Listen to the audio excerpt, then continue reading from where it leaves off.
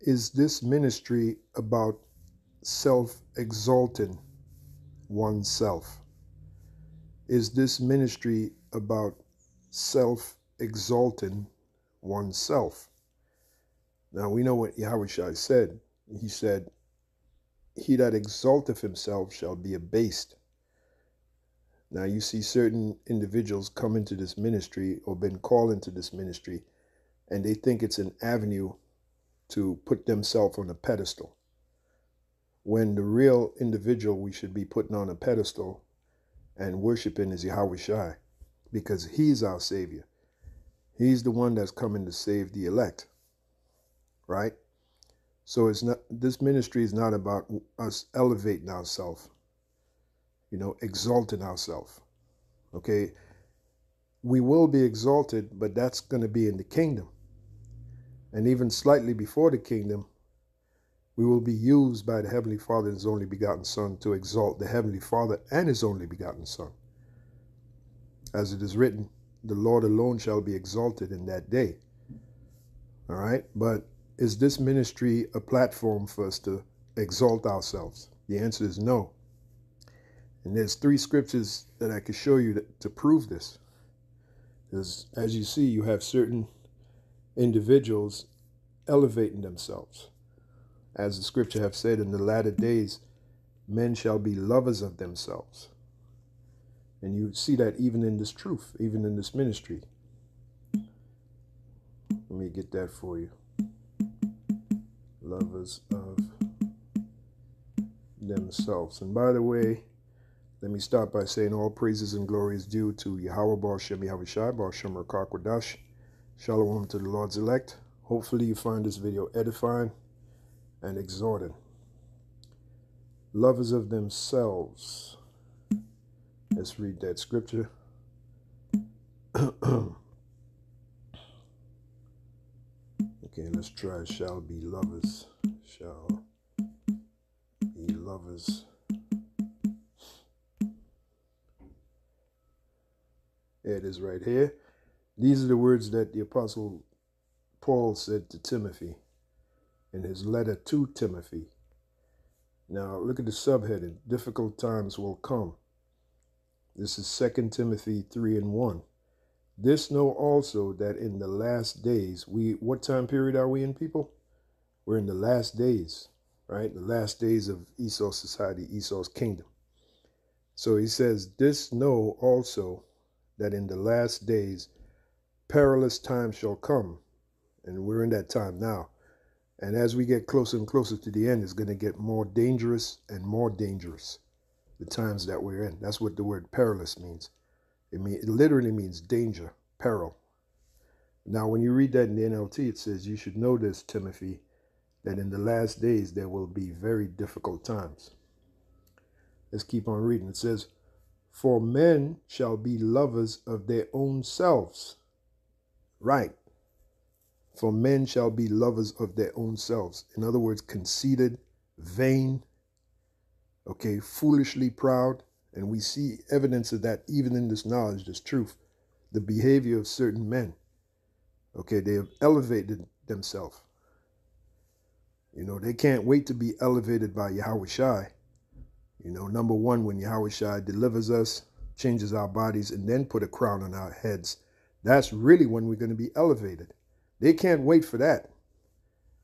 And they elevate themselves based on the simplicity, the simple minds of their congregation. As it is written, the simple believeth every word. Okay, most of these guys that elevate themselves, when you really scrutinize them, you see that the Holy Spirit is really not working with them. Because if the Holy Spirit was really working with you, you wouldn't elevate yourself. You do quite the opposite. You wouldn't seek to be elevated. You would have a very low profile. You would be a person that's of great humility. As it is written, the greater thou art, the more humble thyself. Is that not written? There you go. So here's a clue for you. How you can spot a false teacher, a false prophet. One of his faults is that he seeks to elevate himself. He uses the ministry as a platform to elevate himself. It's all about him. Okay, that individual, the spirit of Yahushua, is definitely not working with that individual, because Yahushua himself didn't have that spirit. Okay? Yahushua wasn't trying to elevate himself. As a matter of fact, we're going to hold the scripture, and let me give you an example. Let me give you an example. Now, after Yahushua did what he was supposed to do, the job he was given by his father Yahweh, then he was elevated. When he went back to the heavens, we can read about it in Revelation, the 5th chapter, how the angels bowed before him to the joy of the Heavenly Father Yahweh, because he completed the task, he completed the mission that he was supposed to do on the planet Earth. So naturally, he received his reward, which consisted of him being elevated. We haven't finished the mission that we were given to do. Okay? So we're not in the time of elevating ourselves and putting ourselves on the pedestal. So that right there lets me know these guys do not understand the scriptures. These guys that are seeking to elevate themselves. Here it is right here. This is the book of John, the 6th chapter.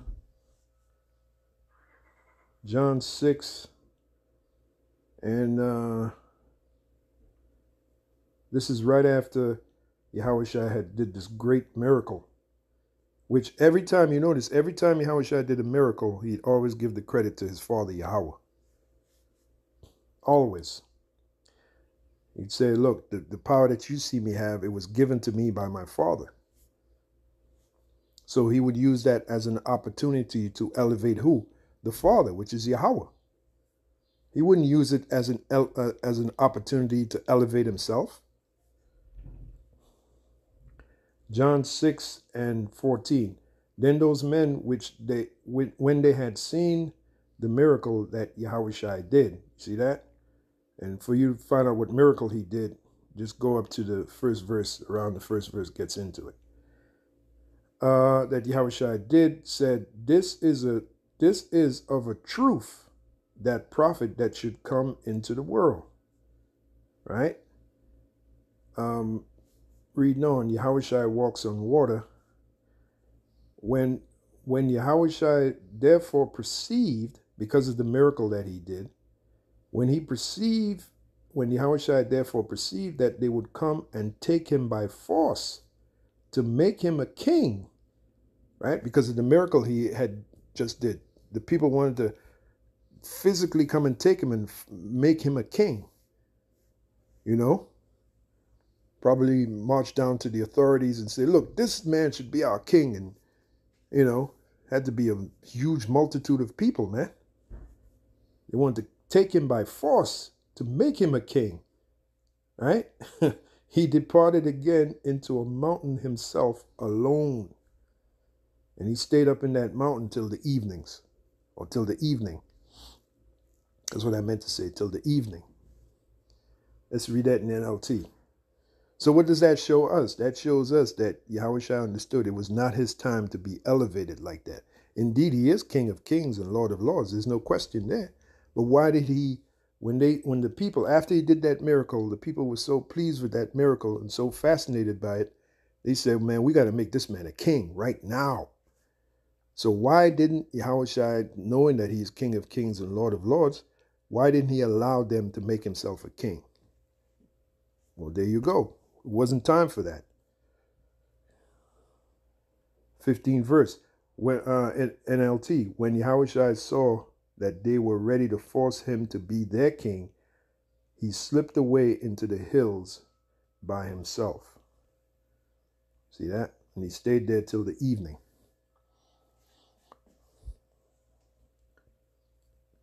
So that's my point. Yahushua wasn't using the ministry to elevate himself, because that's a perfect opportunity where he could have used the ministry and the power he was given to elevate himself. He did not do that. He showed discipline. That's another thing with those guys that been called into the ministry and use it to elevate themselves. They have no discipline. There's a time that we will be elevated beyond our wildest dreams, but that's going to be in the kingdom. Okay? Now let me get the next scripture for you. The greater thou art, which I quoted it, but I'll actually get it for those of you that are new. The greater thou art. Here it is right here. This is from the Apocrypha, or as King Marshall would say, the Apocryphy. Ecclesiasticus 3:18. By the way, King Marshall, as far as I know, and I spent what? I spent 6 years underneath the man. Well, no. Well, wait a minute. What am I saying there? I'm thinking about the school. We left the school in what? 95, was it? Either 95 or 96. And then we went to the house of David. We were still underneath King Marshall. Pretty much I was underneath King Marshall till he passed away, but I'm really thinking of the school, 1 West 125th Street. All right. And the point I'm making is I never once heard him say, I'm King David. Even though we all took an oath, saying that this man is King David, which I didn't have a problem with that. And I still don't have a problem with it. I believe in my heart of hearts that that man is King David, King Marshall. And I believe we will see him again when he's risen. He wasn't no ordinary man. But the point I'm making is he never once stood up and said, just so you know, I am King David. He's a very humble man. Anyone who knows King Marshall knows, or Elder High Priest Marshall, Mo as he was affectionately called, Mo. Everyone knows that everyone that knows him, that is, knows that he was a very humble man. Very humble man. Okay? So Ecclesiasticus 3:18, here's another scripture for you. The greater thou art. So let's say it's apparent you are great in the ministry, a good speaker, a good teacher, whatever. Well, the greater thou art, the more humble thyself. You don't elevate yourself based upon those, that platform. You good speaker, good teacher, whatever. You don't elevate yourself. That's the quickest way to the path of destruction. Because the Heavenly Father, as it is written,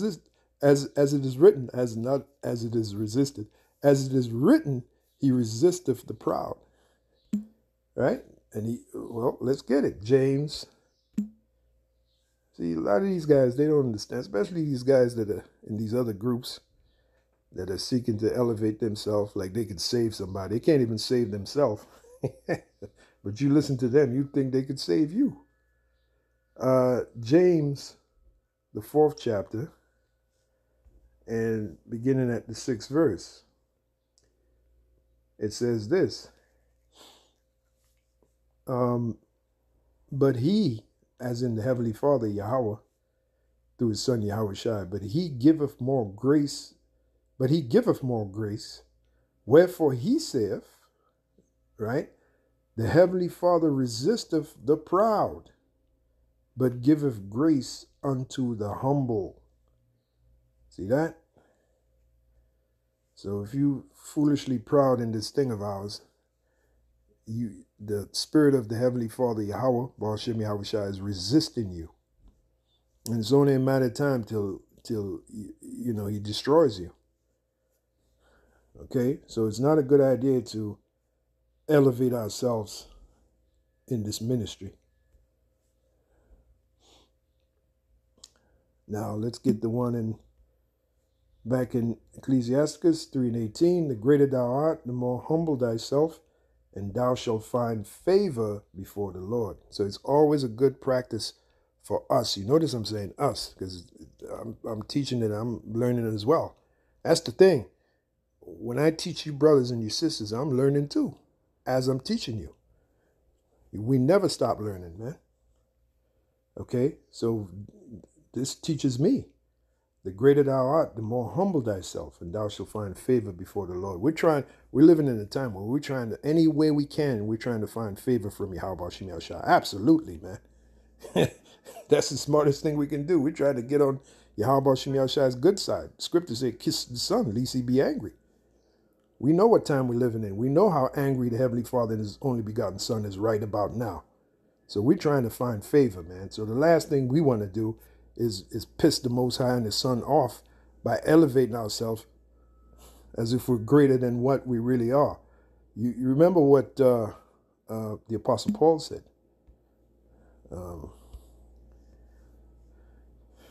Let's get that.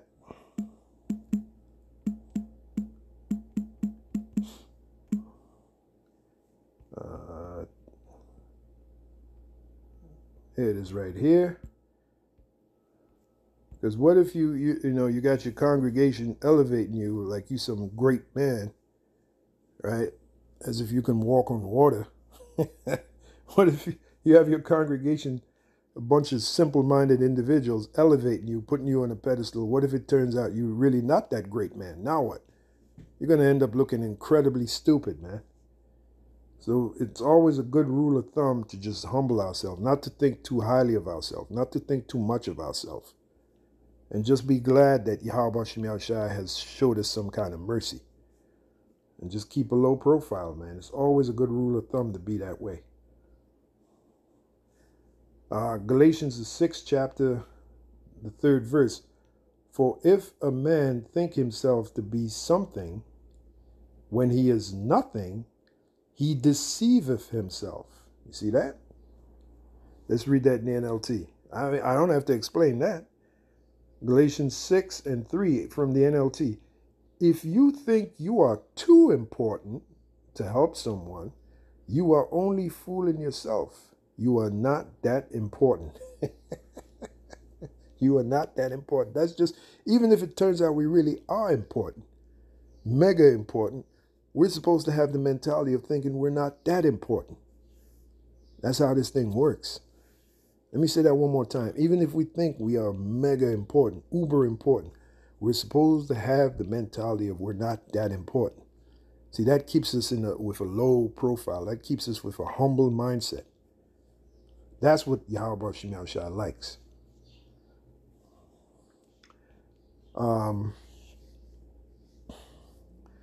Let's get the next scripture. Now, I didn't write these down, so bear with me if it's not flowing smooth. As long as you're being edified, that's what counts.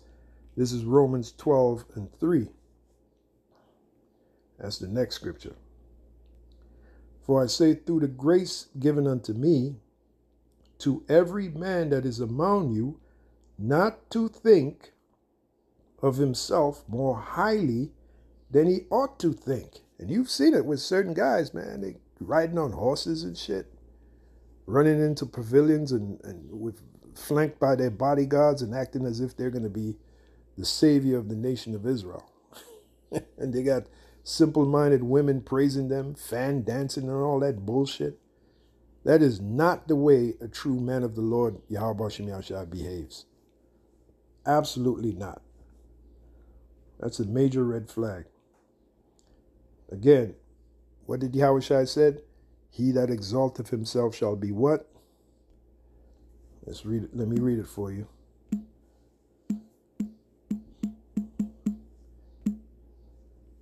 There it is right here.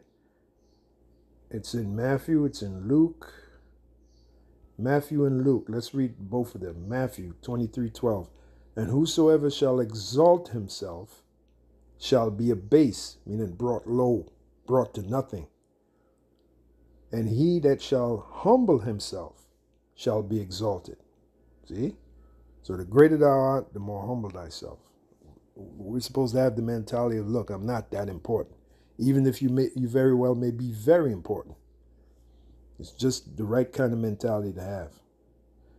Luke 14:11. For whosoever exalteth himself shall be abased, and he that humbleth himself shall be exalted. There you go. So back to Romans 12:3, for I say through the grace given unto me, to every man that is among you, not to think of himself more highly than he ought to think, but to think soberly. And I just gave you an example of thinking soberly. Even though you may be very, very important in the ministry, just always have the mentality. We just always have the mentality we're not that important. So what that does is it grounds us.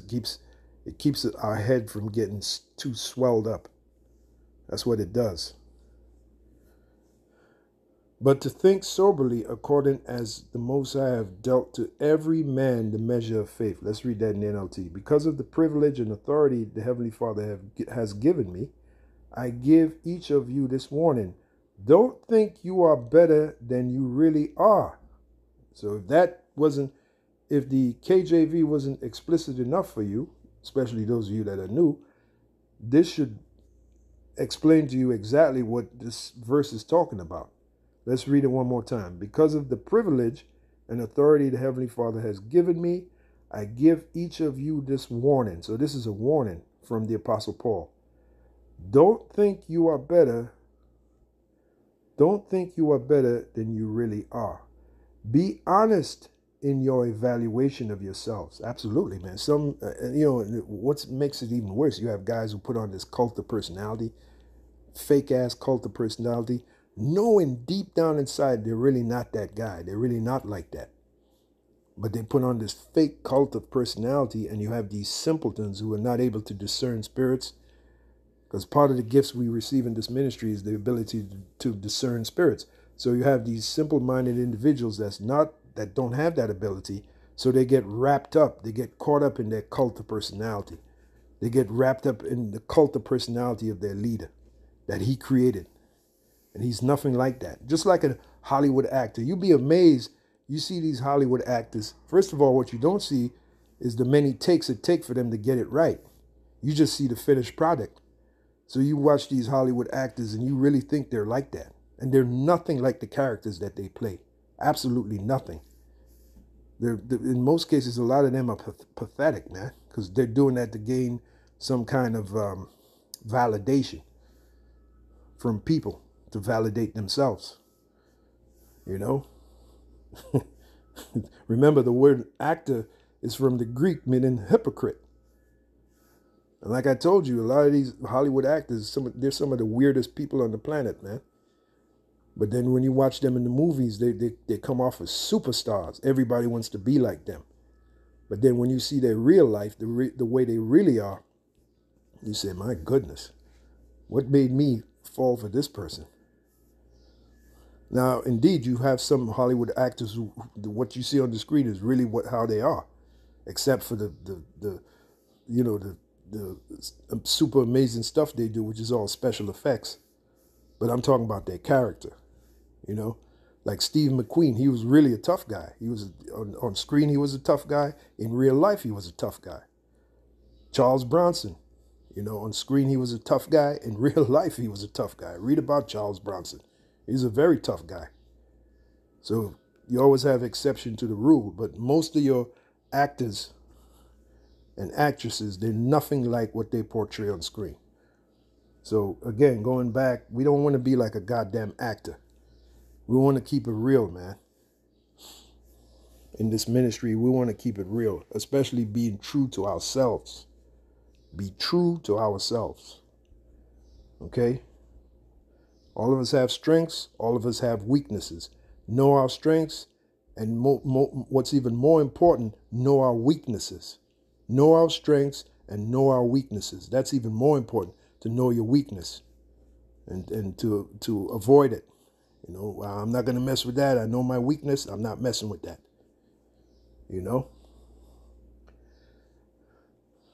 Some people, their weakness is attention. They're attention whores.